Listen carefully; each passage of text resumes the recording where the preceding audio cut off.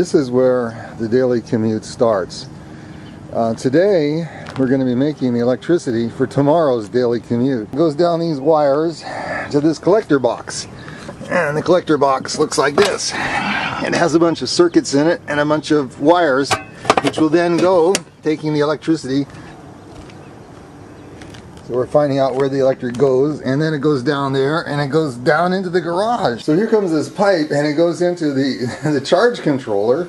Now this is pretty amazing. We're not going to Iraq, you know, to get our daily commute. We went to our roof. Now let's see, here's the charge controller. It says we produced 0 today. We're ready to produce.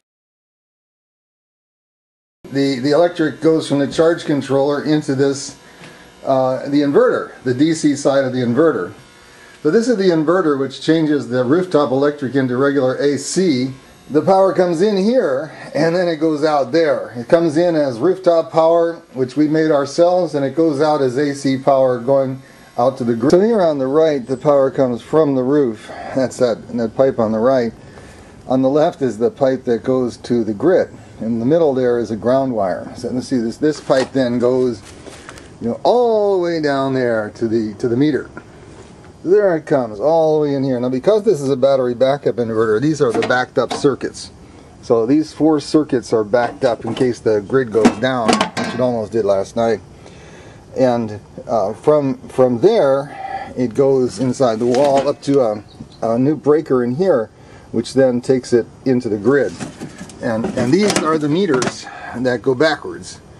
Forwards or backwards. And they'll tell us how much we generated and how much we consumed. From there, the wire goes into the grid. And up there, there's the power pole with the transformer on it. You know, so we are in communication with the grid. In the daytime, we produce more energy than we use. And in nighttime, we draw down excess energy from the grid. Now, today is not going to be a lively day for production here because it's a very cloudy sky.